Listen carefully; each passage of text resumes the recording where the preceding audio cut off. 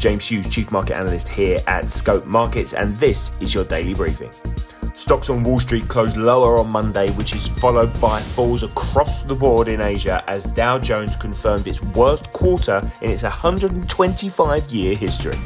The Dow fell by 410 points, while the S&P also fell as the US markets had looked positive earlier on in the session but ended up limping into Q2.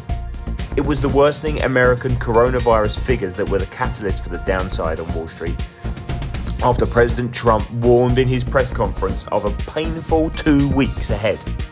The US are trying to get the virus outbreak under control, but New York City death toll has now topped 1,000. New York is seen as the epicenter of the outbreak in the United States.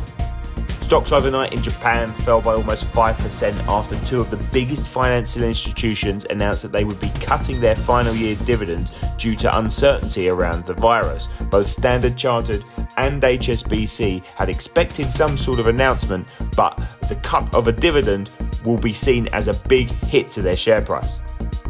However, it wasn't all negative in Asia, as the second round of Chinese manufacturing data beat expectations yet again, showing that the manufacturing sector was starting to rebound in March.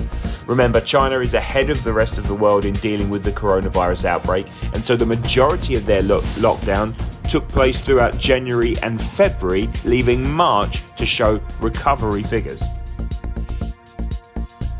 Oil prices remain depressed, teetering around the $20 a barrel level. Further weakness would see those commodity-based currencies such as the Australian dollar and Canadian dollar come under pressure.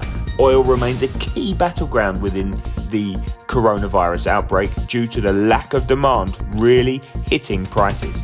In the next couple of weeks, we will see the start of earnings season in the US, and with valuations on stocks so incredibly low at the moment, this is enticing some investors to buy what are seen as cheap companies and cheap stock at the moment.